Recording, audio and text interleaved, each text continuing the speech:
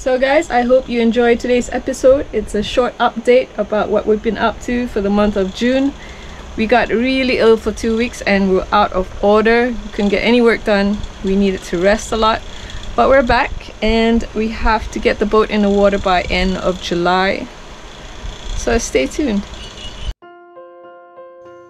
Where do we begin this episode? We have been here in BNV Marine Langkawi, where our little sailboat sits on the hard stand for 2 months now. In our last episode, you saw us cleaning our boat out and organizing the stuff inside it. We installed new batteries on our boat, got her bottom sanded, the cutlass bearing and seacock changed by BNV Marine. After that, we made a new list and this is where we are at now. It is currently the monsoon season, so that means some days the weather is rainy. Not that we're complaining because it's a nice break from the heat, but that also means we remain indoors doing other sorts of work on the boat and the cockpit gets really wet. We created a to-do list of tasks and prioritized them in order of crucial must-do now to can-do later once we're at a marina. So we're on a busy shipyard dock area where ferries come in. You have Ro-Ro ferry and you also have Langkawi Express, I think. You also have these ferries here that take Cummins to islands, Penang and things like that. This place is really industrial and it's a port. It's a very busy port. You can see that there's a lot of obstruction like this because it's a busy port, so people are working all the time. There's lorries over here, there's a factory over there, that's where we're at, and that's where the immigration and customs are. So this part gets really busy, and over here is the beautiful view. Today we are going to attempt to put up our kind of awning, I don't know what you call it, bimini, but it's not really a built-in bimini, it's a removable one. This here is what it is, and I'll put a reference of what we want it to look like now. So that was Peter and Jana in Taiwan, and that's how they used to have their bimini, and that's how we were trying to get it.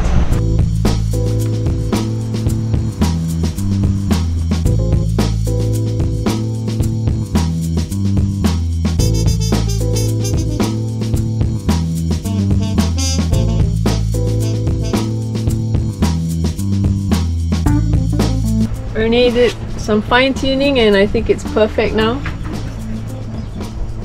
It's nice and taut and it gives us good coverage. Lots of breeze can come through and no sun. As soon as we got our stuff organized and I painted all the exterior thick on our little boat, after that we both removed the old canopy that enclosed Jana during the pandemic, and Sam removed the main sail back to hand stitch and patch up tears. So I've patched all the holes, there's some up here as well.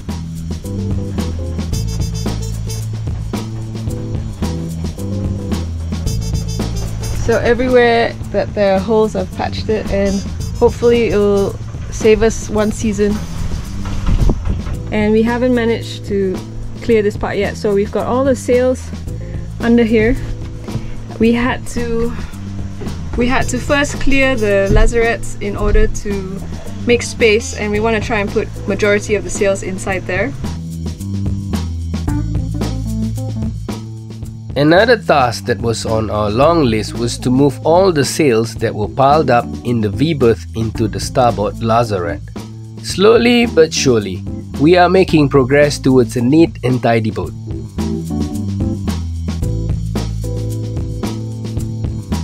Is our cockpit. Everything is now out here. Can you believe we fit all of this stuff inside the V-berth? It has taken us longer than we expected because we had a flu for a week and all we could do was rest. Okay, I think I'm going to bring in the laundry because I see this dark cloud over there. We removed the salon and V-berth cushion covers and got them washed. Everything is back in now and we're really happy with the interior. New curtains are up and it's finally feeling more and more like our home. Cooking has been difficult because we relied on our camping stove for the first month. The boat came with 2 LPG tanks that needed servicing. We changed the connectors, got a new regulator and refilled them.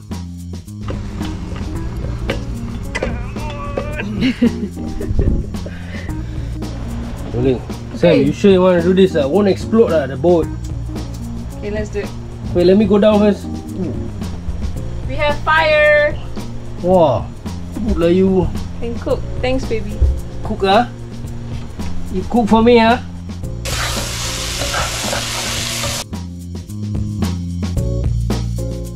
Now we can finally have hot meals on our boat.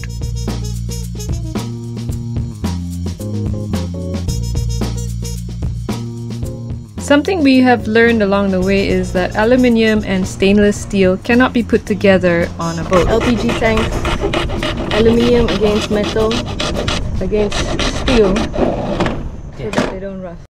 So we had to make our own little plastic washers to separate them when installing the gas tanks back to where they belong.